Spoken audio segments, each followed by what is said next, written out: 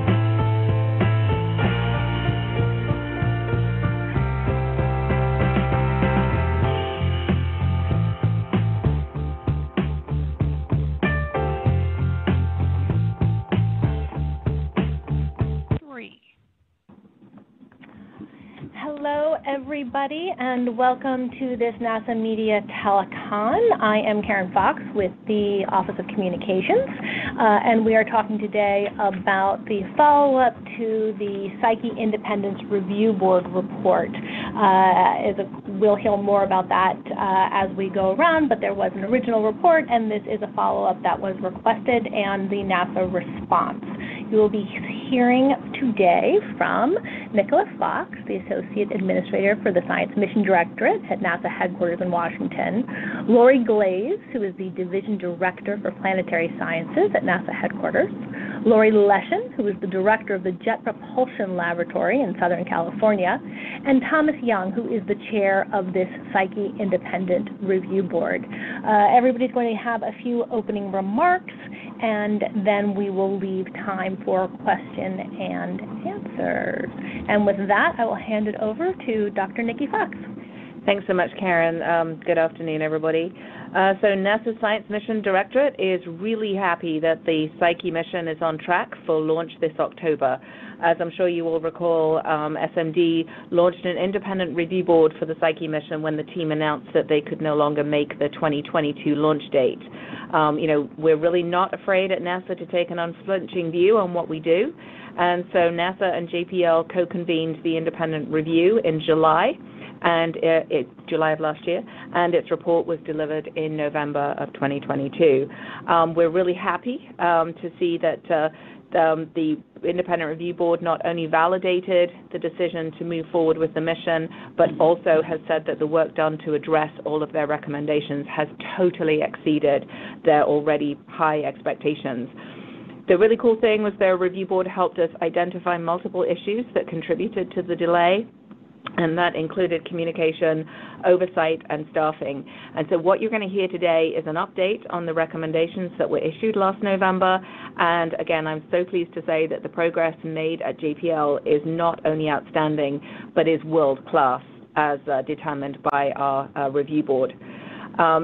While our JPL Director, Laurie Leshin, will go over many of the changes that were implemented, it is important to keep in mind that even though it was JPL that was reviewed here, these issues are something that we really must take seriously as well as the industry as a whole. We certainly don't feel that we can rest or even believe that the issues have gone away or will go away. What we really feel here is that we've started to change, and this change must continue in order to address our issues of workforce oversight and planning for the future. But as I say, it's a really good news story today, and so I'm delighted to pass it on to Tom Young, who will present the IRB findings. Thank you, Nikki. My first comment is that the IRB believes the response to our Psyche project and JPL institution findings and recommendations to be excellent. When you read the report, which I believe you probably have by now, you'll see that we scored the responses to each of our recommendations with 3 possible grades.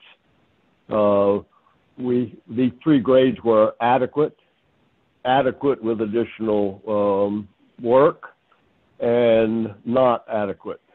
I really want to be sure you understand as you read the report that the IRB considers both of the first 2 grades to be outstanding. We believe that Psyche is on a positive course for an October 2023 launch. We believe the 2023 launch readiness date is credible, and the overall probability of mission success is high.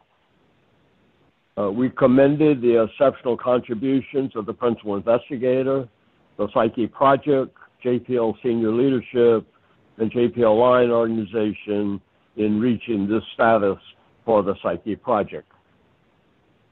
The IRB recognized that our JPL institution findings and recommendations were challenging and really require considerable time to complete the required corrective actions. However, we believed it was important, as did NASA and JPL, to assess progress after approximately 5 months of work. We were impressed by the results we observed that were well beyond our high expectations. We reviewed the responses to the findings and recommendations in senior management engagement, hiring and retention, hybrid work environment, and Caltech governance to be essentially complete and excellent.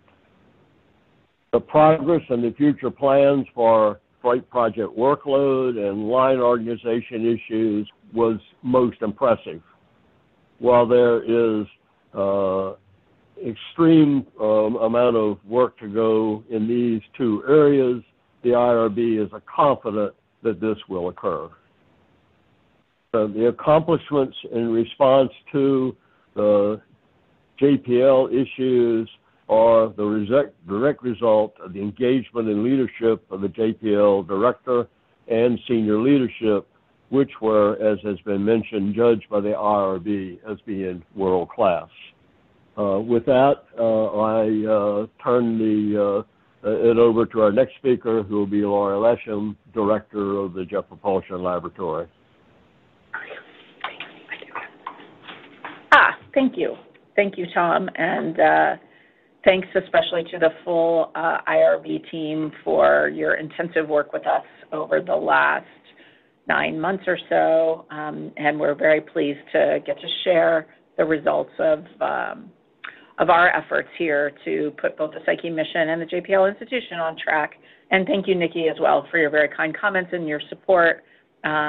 Certainly, when I started as JPL director just over a year ago, and this happened sort of within weeks of me joining JPL, I felt it was really important to get an independent assessment, so to help me take the steps necessary along with our senior team here to get the lab on track and get Psyche and all of our other missions on track. So we greatly appreciate the independent look that the IRB took, and also the collaboration with colleagues at NASA headquarters to get that done jointly. So I'm just going to share with you a little bit about our response, and both on the Psyche side as well as on the institutional side. There's more about that summary in the slides that the IRB has put together. And again, happy to discuss further in Q&A if folks would like. But so in line with the IRB's initial report, we made significant changes both in the Psyche project and the JPL institution, and here's some examples. For Psyche, we added highly experienced staff to the team, including project manager Matt Wallace, and we reorganized the team around the work to go. At this point, I am pleased to report that the project is very nearly through all the key software testing that was the main challenge at the time of the delay, and that has gone well, and the team is on track with margin. Our team is heading to Florida to begin the final testing of the spacecraft in preparation for launch. The spacecraft has remained in Florida since last year. Right now, we have about 18 weeks to go. I counted myself last night We have about 18 weeks to go before launch, and we have about 7 weeks of schedule margin against that 18 weeks. So we're in really good shape. The project, I'm very pleased to report, is green across the board and on track for our October launch. So go Psyche. Very, very proud of that team. For the institutional response, here are a few examples of actions we've taken.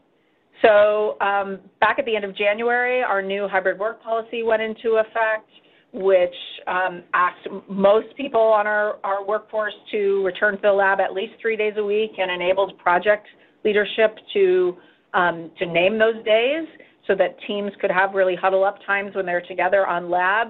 And as a result, our daily attendance on lab is nearly double what it was in spring of 2022. So we've seen a big change in as a result of a new hybrid work policy and working with the projects on that. We've optimized our hiring and retention efforts, and we're bringing in more experienced workforce. We have hired hundreds of experienced employees in the last 9 months, and including more than 50 of those are people who had previously been at JPL, who left for other places during the Great Resignation, and in some cases before that. But we've brought them back to the lab. We've attracted them back to JPL. And again, they're very experienced and have the experience we need to work on our missions. And I'm also very pleased to report that our turnover rate is back at its historic levels, which is about just under 5% per year at the lab, which for those of you that follow the aerospace industry closely, you'll know that's quite low. And we're pleased to see that back where it belongs. So we've overcome our workforce issues, our missions are staffed, and we are much stronger today. And we have put a laser focus on staffing the projects. So again, we're in very good shape staffing-wise with Europa Clipper, with NISAR, with Mars Sample Return staffing. And by the way, speaking of our missions, all of our current missions are considering the results of the Psyche IRB and incorporating the lessons learned into their activities. For example, Europa Clipper has recently undergone a similar reorganization that Psyche went through, which helps focus more on what I would call the end game of getting a mission to the pad, focused on verification and validation of software, creation of flight rules, and closeout of the paperwork associated with ensuring that all the key risks have been appropriately reviewed and managed.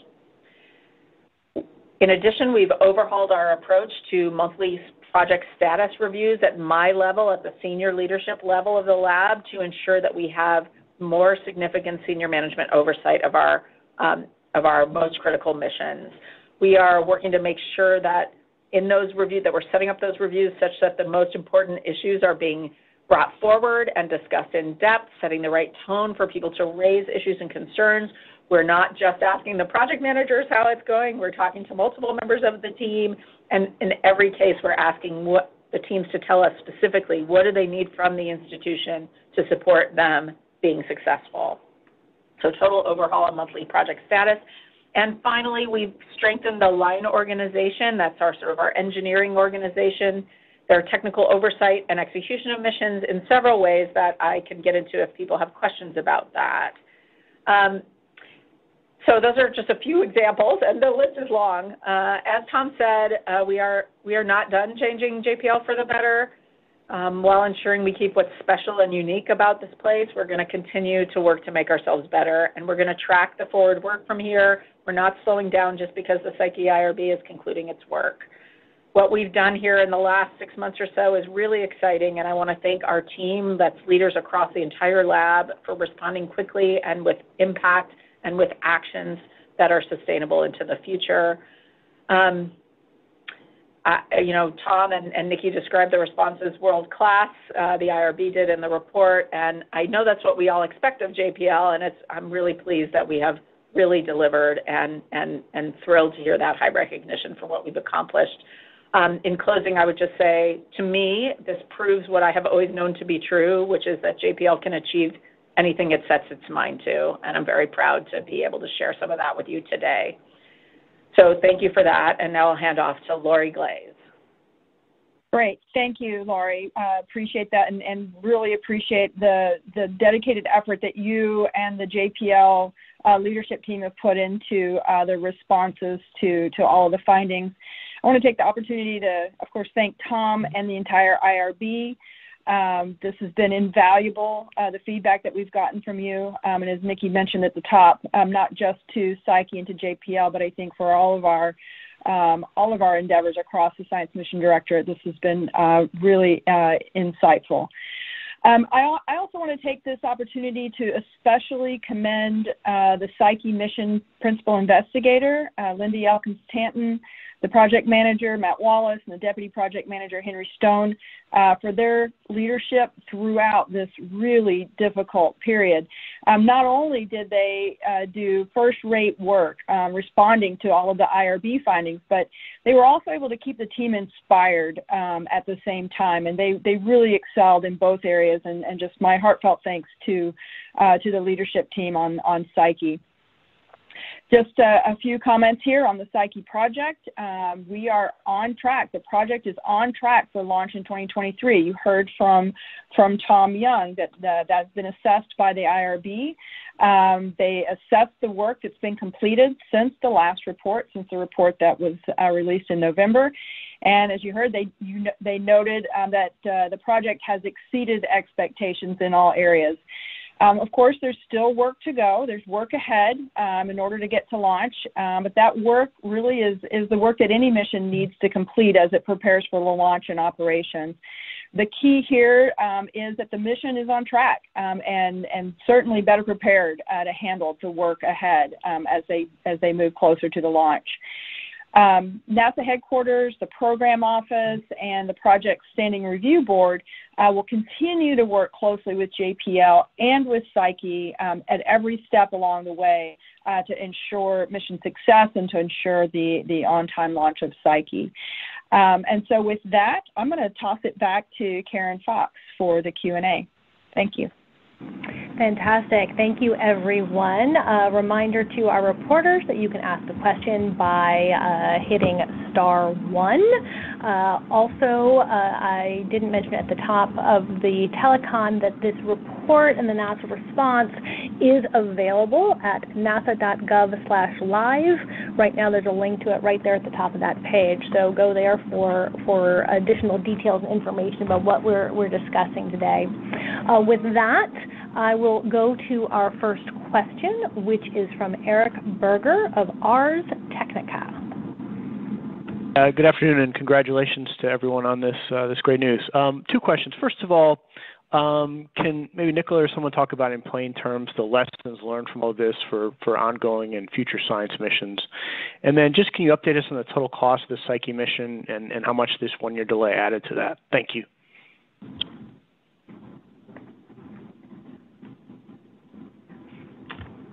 Yeah, sure. So the future funding for Psyche to meet all the life cycle costs, et cetera, will be worked with our stakeholders through our annual budget process. So you can sort of stay tuned for that.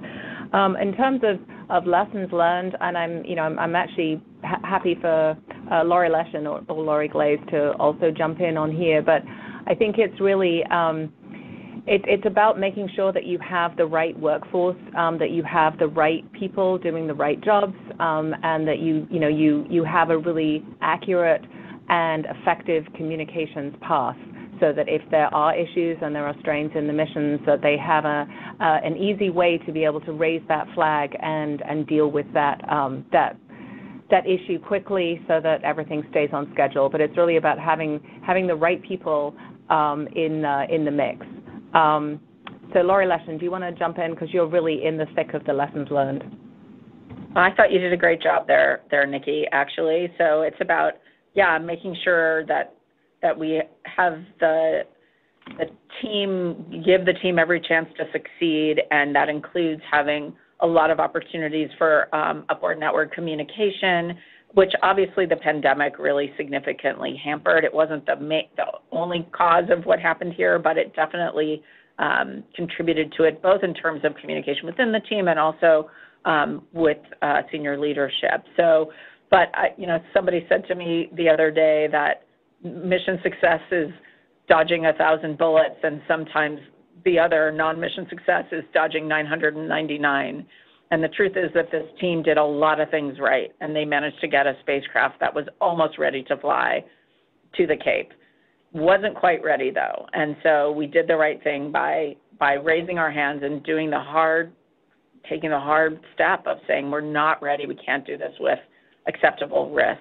So I think that's the other thing that I take away from this is that NASA, brave courage in that moment was rewarded and was treated appropriately, right? That the team did the right thing by saying, you know what, we're not there, we're not ready. And NASA did the right thing by not only learning lessons from this, but continuing that mission. And now we're going to get to go explore a fascinating metal world.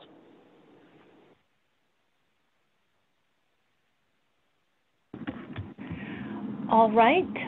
Thank you very much. We will move on to our next question, which is Jeff Faust from Space News. Good afternoon. Question probably for Dr. Fox. Has NASA done similar reviews at other centers that are involved with science missions to make sure that there aren't similar issues, be it with hybrid work or communications or other issues that might cause similar problems for other science missions? In other words, being a little bit more proactive in checking for these issues before they do cause a problem? Hey, Jeff, that's an excellent question. So we're not doing like the full-up reviews. Obviously, they're very detailed, take a lot of time and a lot of effort, as I'm sure Tom Young will tell you how much effort these take. But what we are doing is we're making a very concerted effort to ensure that all of the lessons learned and any sort of best practices, et cetera, are being filtered to, or not being filtered, that's the wrong word, are being openly passed to all of the other centers. And so, folks in SMD are working actively to make sure that that happens, so that, these sort of best practices, full transparency, the communication path, the right workforce, et cetera, is being implemented at the other centers that are doing the science missions, just to make sure we don't fall into this again. As I said in my notes, it's not that we've solved everything here or where everything's great. What we're doing is we're starting these new processes to make sure that this kind of thing doesn't recur in other centers. Great. Thank you so much. We are going to move on to our next question, which is from Emily Lakdawala at Sky and Telescope. Hi. I was wondering what the progress on the responding to the IRB's recommendations means for starting work again on Veritas, perhaps, and accelerating the production of that mission. So, Laurie Glaze, do you want to hit that one? Yes, I'll take that one. So this is Laurie Glaze. Thank you, Emily, for the question. So this is certainly a really important step, and one of the things that we had identified as a key criterion for being able to restart the work on Veritas. It's certainly really good news that a lot of the workforce challenges that were identified by the IRB, that those have been addressed, and we are seeing missions that are being fully staffed. That's all great. We also had identified that we need to make sure that some of the bigger projects that at JPL are staying on track and not impacting some of the other work going on. One of those was making sure that NISAR was delivered on time. That has happened. It is delivered, so that's a great milestone there as well. The other one is making sure that Europa Clipper stays on track for its launch in October of 2024. So I fully expect by this time next year to have good indications of where Clipper is on its pathway. What we've been saying, and I'm going to stick to what we've been saying, is that we're working through the budget process right now, while we're looking at the fiscal year 25 budget. And as part of that process, we are looking at what the landscape looks like for restart for Veritas. Thank you so much, Laurie. Our next question is from Teresa Foley of Aerospace America. Hi, and congratulations for all the positives that you're citing to us. I wanted to ask Tom Young and perhaps Dr. Fox for a broader overview of what the, sorry, I'm getting double stuff on my phone here.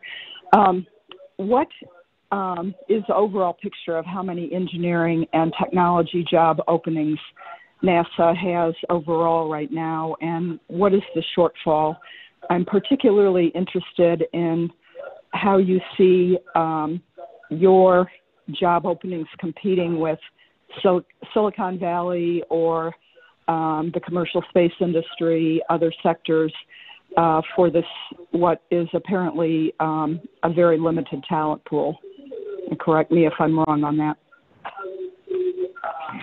So we are limited on sharing any information about hiring policies and numbers like that, and definitely don't have any off the very top of our head right now what kinds of openings we have.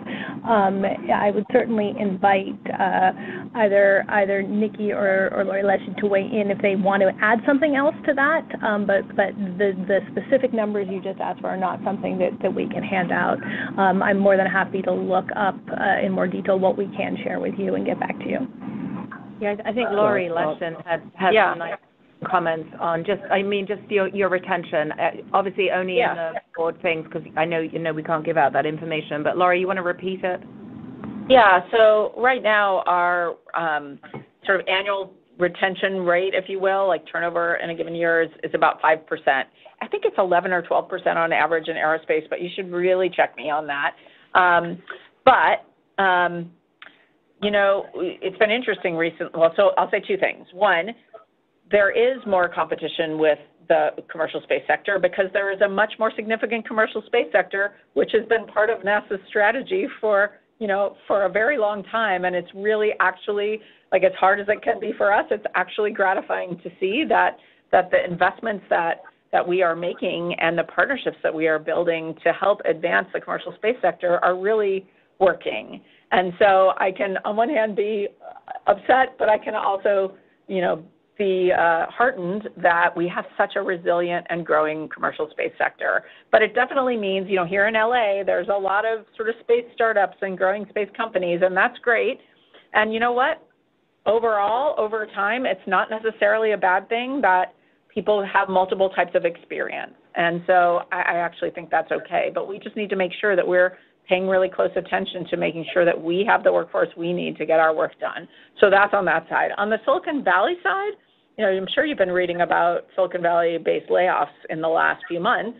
When we hear about that, or, unfortunately, if if a space company is having challenges, our human resources team is aggressive at setting up a job fair, at making sure we're doing directed outreach to former employees of those companies to make sure that we're finding those where there could be a place for them at JPL. So we're also being opportunistic there as things shift and change. Yeah, this is Tom Young. If I might add to it, I don't have any numbers for NASA, but my observations clearly are that, as Laurie just mentioned, the competitive environment for the kind of people we're talking about is very strong. And, numbers are important, but the most important thing is people who have the experience necessary to do the extraordinary things that JPL and NASA does. And that's probably where the resource is most limited, and also is in greatest demand with the various industrial components that exist. And I think that's why one of the things that JPL did in response to our report was, I would say, significantly revamped the hiring and retention function at JPL. And this required, spending a lot of effort identifying who are your most important people, being sure that they understand their role and their importance in the organization, and also in competing with others, recognize that time is important and critical, and you have to move fast in the hiring phase of the competitive environment that exists. So it really took JPL, what I'll say is a whole new way of going about retention and hiring, and I think they've done that with extraordinary excellence. I'll add one other thing. JPL and NASA also have what I call a competitive advantage. There are not many places you can go work and explore space. And at least to me, having been involved in that pretty much all my life, that's pretty cool and pretty exciting. And they're both great places to work. And if people can really understand the opportunity that they have to grow and expand in careers, that also is an effective tool in both competing for and retaining people.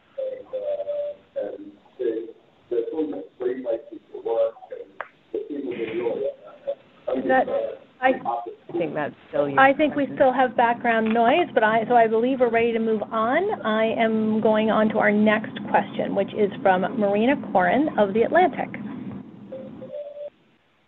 Hi, this is kind of a follow-up to Emily's question earlier.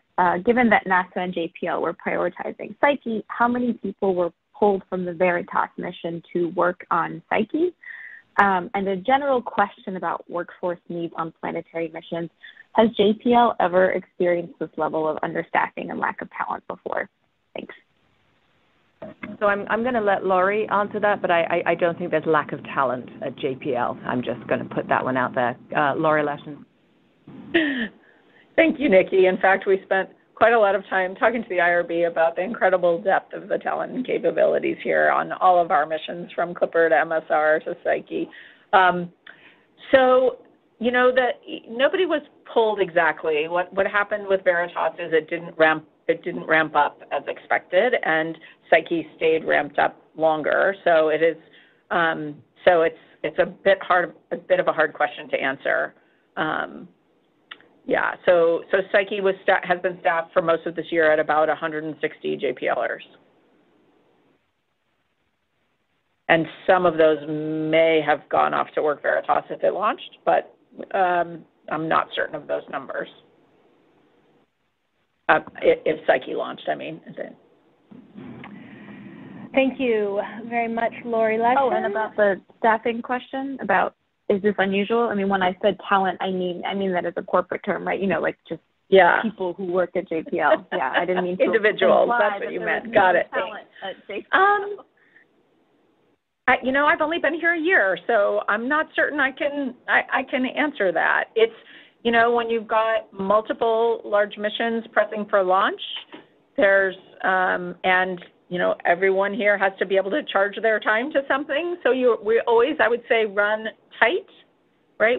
You cannot have people here who don't have an assigned job, and so we're always trying to do just-in-time staffing, I would say, and manage that and optimize that across a lot of different missions. So it is a challenge, and it's one that takes senior management attention. And I think as all organizations were in the pandemic, that senior management attention was on a lot of things. And so, now we're back to really making sure that we are optimizing the distribution of talent across our missions. And that is paying dividends by them all being staffed with great teams. All right, thank you so much. Moving on to our next reporter, the question will be from Shannon Hall with Scientific American. Hi, thank you. This is along similar lines. I'm just curious if you could elaborate a little bit more on some of those staffing issues. I mean, is it simply that there's increased competition from the private space sector, or are there other issues happening at JPL? And what have you really done to optimize your hiring and retention, and specifically bring back those employees who had left? Have you been able to increase your salaries, offer better benefits? What else? Okay, I think that's you again. that one is for me. Can't really get into lots of specifics. Obviously, these are individuals that we want to be respectful of. But again, I think Tom said it best. We have overhauled. We've increased the number of staff in our recruitment team, and we always have tried to stay in touch with former JPLers, and we're stepping that up as well, and just to try to keep people connected to us so that it might well be that they decide they want to come back based on what I think could be a lot of factors. I won't tell you that I have spoken individually to any of these folks to sort of hear their stories, so I don't have specific details on why someone made the decisions they made. But we are focused on things like making sure that that compensation and benefits are competitive. One of the things you may have heard about that we did over the last year was make sure we had paid parental leave for all parents. That's relatively generous at 8 weeks of paid parental leave, so which was a new benefit for us. So there are things like that we are looking at all the time to make sure that we have the world-class workforce we need to do our world-class missions. Thanks for the question. All right, a reminder, if you have a question to ask, go ahead and press star 1 to get in the queue. And our next question is from Marcia Smith with Space Policy Online. Thanks so much for taking my question. It's for Tom Young. I'm just glancing through the slides here on the web. And of course, I've only had a couple minutes to do that. But I do notice that you've got, I think it's 3 areas where the response was appropriate with additional work needed, and only one that was inadequate, which was the SRB review process. Could you talk a bit about those, and especially the SRB review process, and are you going to be following up on this since seems to be the only one that is inadequate? Good question, Marcia. I'll take that one first. We were asked when we started this activity to look at a small number of kind of special topics to see what role it may have played in the Psyche issues that exist. And one of those was to look at the SRB activity. And our basic conclusion was, when we looked at the SRB, was that though they had some understanding of issues that existed in the software development activity, that they did not identify the problem to the degree that was necessary or with sufficient timeliness to take corrective action. And by the way, they weren't unique in that. That was a pretty much across-the-board observation that we made. So we actually then dug a little bit deeper in the SRB process because it can be an extraordinarily credible or project management tool. And our basic observations were that there are a collection of elements that are involved in the SRB process. One is the SRB itself.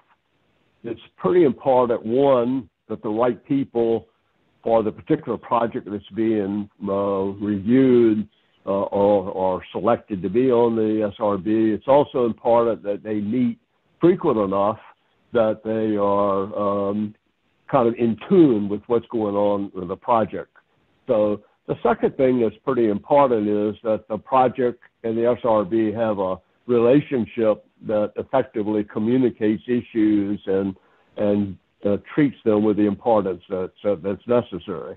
Again, our observation was that the SRB, I guess I'd say, indication there may be some issues were not really clarified to the degree that the project made a judgment that they were issues that were deserving of a lot of attention.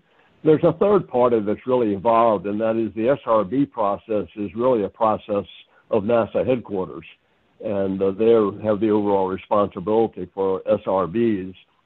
And I think it was also true that they also were not responsive to some of the indications from the SRB, which were also not well defined.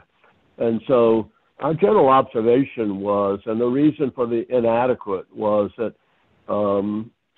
our belief is that the SRB process can really be a valuable contributor not only to Psyche, but to pretty much all of NASA's projects, and that our observations based on the Psyche experience, and by the way, many of us had knowledge of the process above and beyond Psyche, and we had similar observations, that it was something that really needed a lot of attention. And to NASA's credit, NASA agreed. I mean, NASA also believes it needs a lot of attention. And they have special activities that are ongoing at the current time to better understand the issues, both those that we identified and others identified, to really strengthen this, I call it today, weak link in the project management chain. So I feel pretty good about having an inadequate assessment. And that may sound strange, but I think sometimes you really have to face very hard issues that are deserving of additional attention, and be sure that the evaluation is such that responses will evolve that are really critical to the corrective action. And my observation is that's happening at NASA today. I've heard their plans, and I'm familiar with what it is they're doing, and I applaud very much the fact that I have high expectations that we are going to actually get this SRB process under control so that we really can count on it to be a check and a balance on flight projects. Yeah, Tom, this is Laurie Glaze. I'd like to just jump in real quick to add a little bit more to this, Marcia. And this is a really key finding from the IRB in regard to the standing review board process. And as Tom mentioned, these review boards, we've got typical processes that regularly look at our projects. We have a real opportunity now to respond to some of the direct findings from the IRB to make these SRBs really add significantly more value to our missions as we go through development. But this is so much bigger than just Psyche or even just JPL. In fact, it's even bigger than all of the Science Mission Directorate. The intent here is to take the findings and really overhaul or re-look at the SRB processes across all of NASA. And so the agency now has a chief program management officer who is David Mitchell, who is also a member of the IRB, so he's very familiar with what the findings are and the intent. And he's leading an effort that's agency-wide in looking at the SRB process and how we can improve that process, again, to add more value to each of our missions that we're developing. Marcia, if I could also add, you also asked about other areas where we had additional work necessary, and I'll just cite a couple examples so you can get a feel for what it was we were talking about. One of the special items we were asked to look at was the Maxar relationship on the Psyche project, and our observations were quite positive until the COVID circumstance really complicated the relationship. But the reason that we have on that particular one appropriate with additional work required is that it's necessary that the lessons learned out of that experience be documented, because I think they can be very valuable to others. I think there's always been an intent to document them, but we kind of had additional work required to focus on this documentation to just make sure that it got the appropriate level of attention to be sure that it was properly executed. Another example was that when we first looked at Psyche way back when we were first established and right after the launch had been deferred, we looked at other things that existed at that time, and one of the areas was operational readiness. And our assessment, which is very well documented in our original report, was that operational readiness had not received much attention at that particular time in the program, and largely probably because of the other items, the GNC software issues, as an example. But when we did our assessment, we did take a lot of look at operational readiness. The progress in that arena was significantly good. but still a lot to be done. So we chose to put some emphasis in additional work required on operational readiness, not so much that we didn't think the right activities would be done, but again, just to kind of put a stake in the ground as to how important it was to do this in a timely fashion and to be sure that it got the emphasis that was necessary. So I would say that's how we use the concept of additional work required, not as a negative, but as an area that says, in addition to all the other good things that are being done in this area, be sure that these particular items that we highlighted get the necessary attention that's necessary to maximize the probability of success. So hopefully that'll give you a little bit of appreciation. As I said in my introductory remarks, and I'd like to repeat here, appropriate with additional work required, both in our view were outstanding ratings, and one just saying we were asking for attention of these kinds of items that you and I are now talking about. Thank you so much, Tom, for that for the nice detailed answer there. Moving on to our next question, we have Emily Lakdawala from Sky and Telescope. Hi, this question is for Laurie. I was just wondering, to what extent do you blame the pandemic for the workforce and oversight issues that were revealed by the report, or were these problems already brewing before 2020? And then I have a follow-up to that. I assume that's me, Laurie Leshin.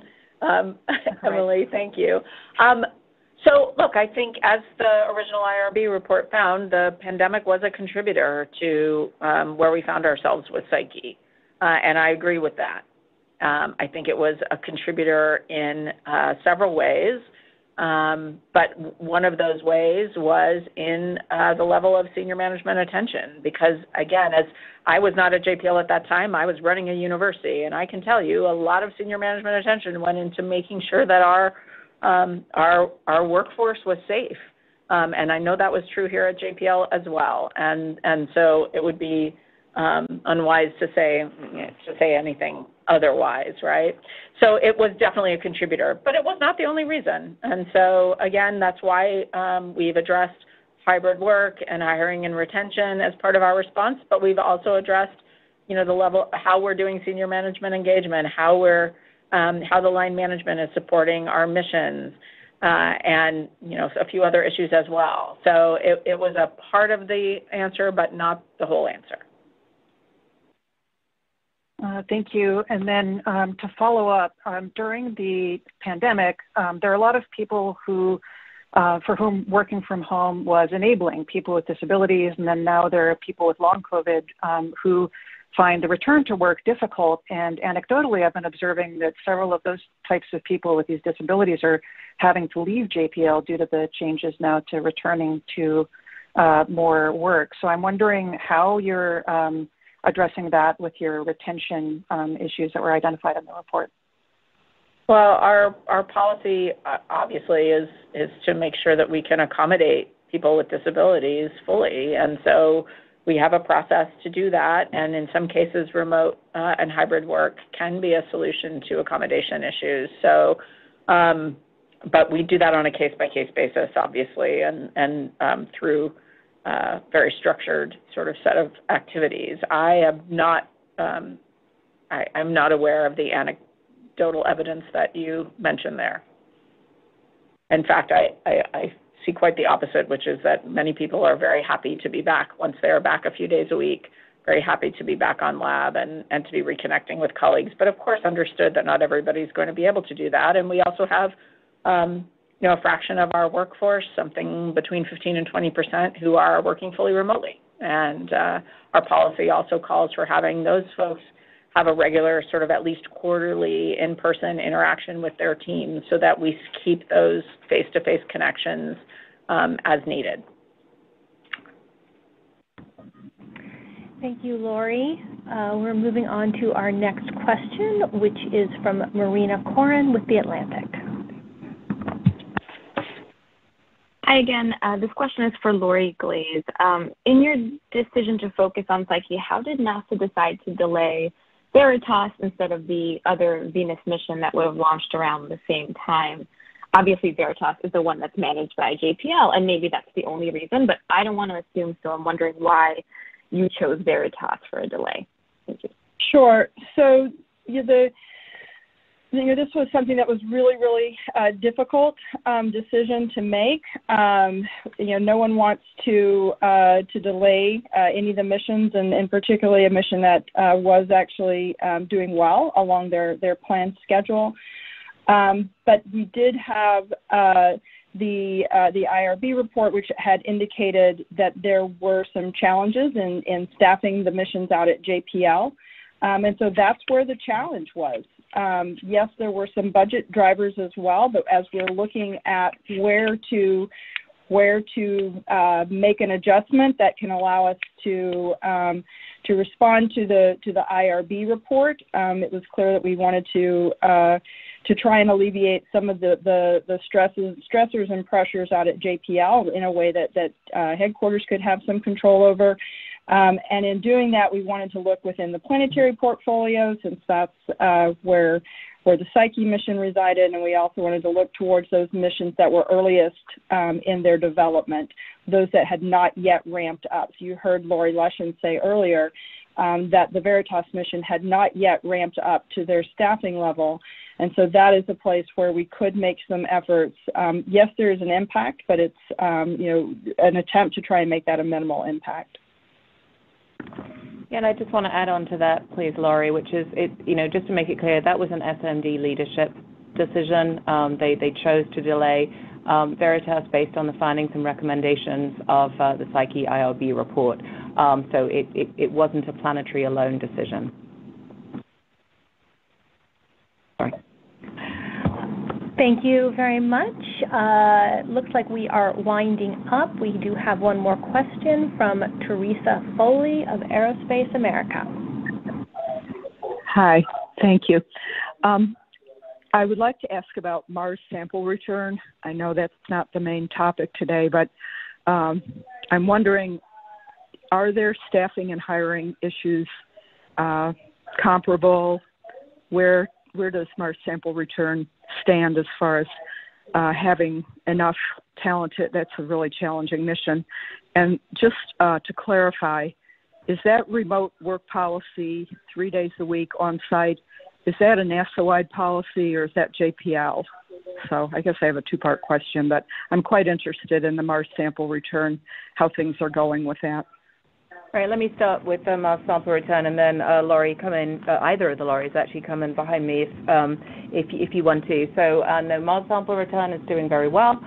We have the project is making great progress on doing the formulation of the mission and looking at all the ways to retire risk and make that mission successful. We did kick off their independent review board last week. They kicked off at JPL. And so they, of course, will be looking into all of the questions, making sure that, everything is on track with Mars sample return. But they have a extremely talented workforce working on that difficult mission. And we have every confidence that they will move ahead and be successful. Laurie Leshin? Yeah, the hybrid work policy I mentioned is only a JPL policy. Does anyone else know what the NASA-wide policy is for days on site versus working from home? So there is we as civil servants we follow the OPM rules, which are 2 days on site every 2 weeks. However, we have people that come in a lot more frequently than that. Thank you. Thank you all so much. That is the last of our questions. I appreciate everybody coming today. If you have a question that we weren't able to get to and you want to send a note to me, Karen Fox, please feel free, and we'll see what we can do to get you additional information. But thank you for joining us, and I think we will say goodbye.